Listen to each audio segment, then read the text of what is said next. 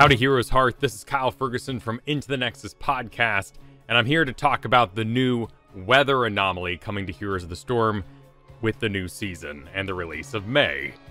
Now there's been a lot of misinformation about this anomaly, but it is quite mysterious. We don't have a lot of the raw numbers from Blizzard, hence why people have been saying that this is an RNG, random number generator event. It's not that random. We just need to dig in and figure out what's going on with these individual weather events. You're also not wrong to feel like this is different from the previous anomalies. XP orbs and tower aggro were all about making the game clear or making it feel good when we got XP or when we were defending a tower. But look at the words that Blizzard has used for this anomaly, bringing a variety of fun weather effects to the game. This is meant to be fun. This might last a season. This is theming. This is not about game information. The Heroes devs want to mix up the maps, but these maps are very particular as to which weather is on which map, and we need to change our playstyles to take advantage of these. You do want to win, don't you? There are 3 types of weather, all that obey basic rules: rainstorms, snow flurries, and foggy mists. Each of these are activated at the beginning of the match, lasting about 2 minutes to 2 minutes 30 seconds. Then there's about a 2 minute 30 second break, where it begins again for 2 minutes to 2 minutes 30 seconds. This means that when the game starts at negative 34 seconds, the first instance of weather will be done around 2 minutes. The second instance of weather will start around 4 minutes 40 seconds. And the third instance of weather will start around 9 minutes 10 seconds, and so on, continuing until the game ends. These, of course, are all estimations, as we don't know the actual randomized times from Blizzard yet. Each of these give buffs in the positive. If they were debuffs, you can imagine that we all would avoid fighting. And with these timings, they seem to be inactive right around the first objective on most maps. There are 12 maps in the ranked rotation, so the weather has divided our maps into groups of 4. These maps will always have that particular weather setting. This text at the bottom only references other battlegrounds, which is Cursed Hollow, or Brawl modes. Those will have random weather effects. As this weather turns on and off, you will know if it is active because the graphics of the weather are out on the field, as well as there's a symbol at the top of the screen right below the time that is indicating that it is currently active. You can hover over it for additional information. It's also worth noting that both teams will be receiving the weather buffs at the same time. No team will have a buff while the other team doesn't, though some of the effects are dependent on level. Hanamura, Tomb of the Spider Queen, Towers of Doom, and Battlefield of Eternity will all have foggy weather, and it allows heroes to enter a bush and gain stealth after 1.5 seconds. Stealth lasts for 40 seconds until attacking, using an ability, taking damage, or until the fog clears. That's very important. The second the weather ends, the effect ends. If you are currently stealth, shielded, or under the storm buff, and the weather stops, it'll be stopped in its tracks. This stealth works exactly like our stealth characters. If you stand still, you'll become unrevealed. When you're moving, you have a stealth silhouette. This is active for that 2 full minutes to 2 minutes 30 seconds, and anytime you enter a bush, you can gain this benefit. This stealth does not enter stealth modes. This does not allow you to switch forms in Valera, for instance. Now we're going to be doing some theory crafting with this anomaly. It's worth noting that this weather doesn't last all the time. It turns off. When we talk about a hero benefiting from a particular effect, there will be downtime in that effect. We haven't had map particular picks for a long time. Our solo lane is mostly dependent on a rock, paper, scissors, bruiser matchup. Could these weather effects drastically change the heroes we want to take into these spheres?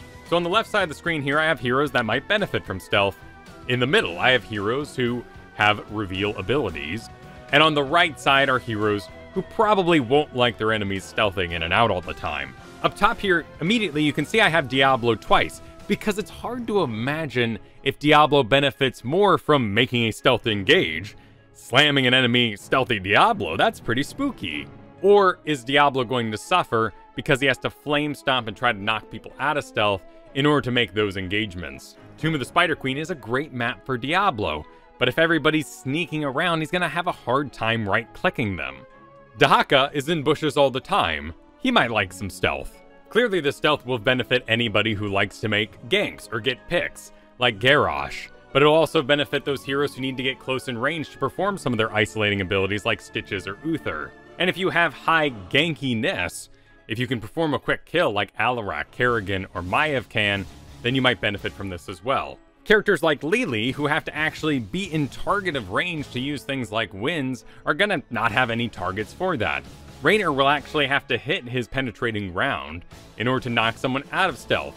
Otherwise, he can't right-click them. So some of our right-click heroes might suffer on these maps. Zagara is highly gankable. Is Nova upset that they've given away stealth? Kind of representing all stealth heroes here. Is her power pie ruined because so much of it is in her stealth abilities?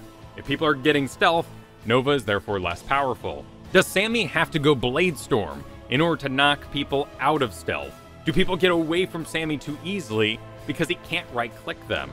This is forcing Sammys to go down a path they normally don't like to take unless they're forced into lane clear. None of these hero lists are going to be all-encompassing. We simply don't have time for that. These are to give you ideas about the heroes who might benefit from these particular weather anomalies. Next up, and a bit more complicated, is the Snow Flurries. Snow is accumulating on heroes, granting a shield every 0.5 seconds, stacking to a maximum. Shields last until destroyed, or until the snow stops. The interesting thing about this anomaly is that it's based on level. The team with the higher level will have a better shield. Just like Muradin's healing, you have to be out of combat for about 4 seconds before the shield starts to accumulate again. Both the amount of shield per second and the maximum of the shield increase with that level.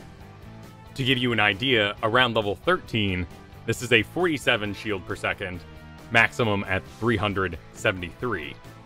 Our Snow Flurry maps are Alterac Pass, Cursed Hollow, Infernal Shrines, and Volskaya. Once again, the windows of these weather effects are the same. So what we're talking about is shields, and lots of heroes benefit from shields. The shield is individual for each character, so if you have a Lost Vikings or a Misha and Rexar, they're both getting shields up to this maximum amount. Deathwing is unstoppable and untargetable by friendly abilities. He doesn't benefit from stealth. He doesn't benefit from the Rainstorm, but he does get a snow shield on him. And he has armor. You can see at the bottom here, I have a huge block of characters that have armor. If you have armor under a shield, your shield is more effective than your opponent's shield. What about Varian? Varian has an anti-shield talent, Shattering Throw.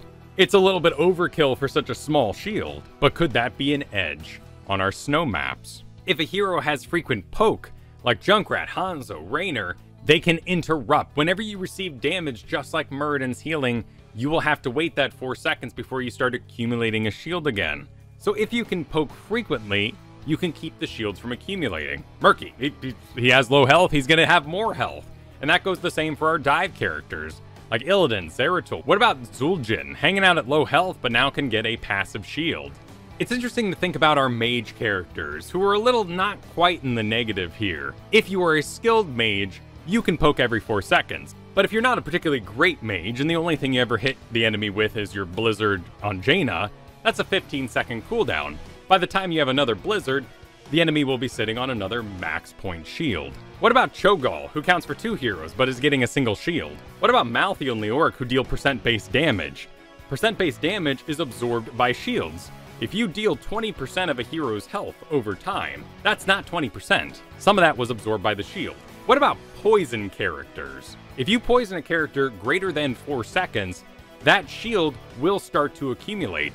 The dot does not register as a hit. They have not taken damage in that time. What about our sneaky characters, Nova and Valeera, who want to get a really quick pick, but an enemy has bonus health on them? Our Rainstorm is the most extreme of these, and is going to have the most particulars to it. It's also the most scary of them all, for those of you who are worried about the randomness of the effect. A Rainstorm periodically grants all heroes remember, at the same time, enemies and allies, 25% movement speed, and causes them to deal 67 damage per second to nearby enemies. Lasts 8 seconds. This is over the course of the weather effect at that 2 minute 30 mark. This works just like a Rhaegar shield. It deals the 67 divided in half at 0.5 seconds.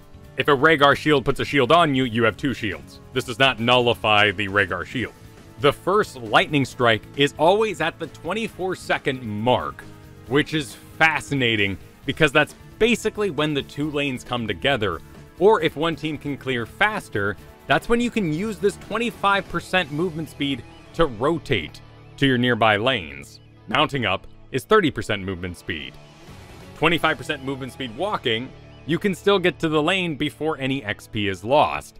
Is Blizzard trying to teach us to rotate away from the middle lane?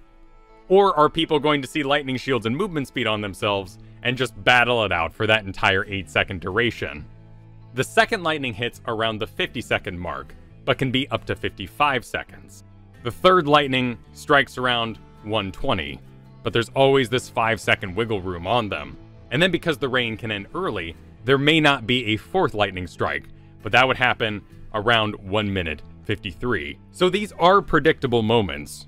If you know these timings, you can take advantage of them. Our rainstorm maps are Braxis Holdout, Garden Terror, Sky Temple, and Dragonshire, with quick match and unranked maps being Warhead Junction and Blackheart's Bay. Of all the weather effects, this feels like the one most likely to be balanced and changed over the course of the season. It messes with quite a number of things. Let's take, for example, a mystery character like Johanna. Johanna gets 25% movement speed and a lightning shield around her. That means she can condemn more people. That when they are condemned into her, she's dealing damage. But on the same side, everyone she condemns has a lightning shield and movement speed as well. So do they run away just as fast from the condemn? Do they all get condemned in, but now there's multiple lightning shields on Johanna and she gets killed because she takes too many lightning shields? What about Thrall, who likes being in melee? He has to be in melee to do his auto attacks. These movement speed effects do not stack. A 40% movement speed will nullify a 25% movement speed buff. If you have a 15% movement speed buff, you'll get the 25 from the lightning. So Thrall's Wind Fury at 30% movement speed isn't giving him that much of a bonus anymore when both sides are moving at 25% movement speed. And same thing if Thrall runs into an enemy, when normally they'd be scared and not dealing damage running away from him, instead they're all doing lightning shield damage. So melee assassins in general might suffer here. Characters that go for quick picks will be fine, like Garrosh, Diablo, and Taunt Varian. They go in, they get one character, and they get out. They're done. Tracer as well. What about characters who nullify spike damage? If you dive in Johanna and are absorbing all those lightning shields, Medivh, Zarya, Uther Armor can help you out. Tyrael Shields, or Sanctification. What about D.Va using Defense Matrix while everyone's dealing damage to each other? And of course, these lightnings are hitting all targets at the same time, so Lost Vikings gets 3 lightning shields. What about Genji, who knows his times well, jumps on top of an enemy team who can't stop themselves from dealing damage to him every 0.5 seconds, and he deflects? What if Genji suddenly has a surge in popularity on these 4 maps because he can deflect? If you have to skill shot, you might have a hard time. Mages. What about Kel'Thuzad on Braxis, a popular map for him? Everyone's moving 25% faster. What about Chromie, who has long load-ups in her animations? Likes to stand in the back. Everyone can charge her down. Imperius has a rather long Q animation. What about our sleeps? If you are hit by lightning shield, you wake up targets. So Mal'Ganis, during these windows of lightning, can't effectively sleep targets. They will wake up due to the lightning shield. Same goes for Ana. What about our characters that want to sit on top of the enemy backline? Yrel jumping on 4 people that have lightning shields. Butcher going for that one target but touching that many lightning shields. Deathwing landing on top of a team. Sammy is a particularly sad case here. Only the real Sammy gets hit by lightning shield. This means that during the lightning, you will always know which Sammy is the correct one. Even if he swaps out or uses his illusion split, it'll only be on the real Samuro. But is mixing up things so bad?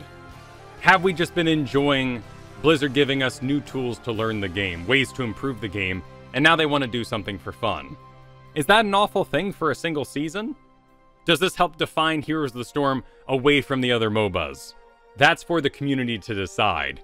But I want you to put away your preconception that this is RNG. You just have more to learn. If you like the anomaly, comment below. If you don't like it, tell me why. I was Kyle Fergusson. Don't forget to like and subscribe on your way out here at Heroes Hearth. Ring that bell as well. And I'll see you soon with more Learn to Play content for Heroes of the Storm.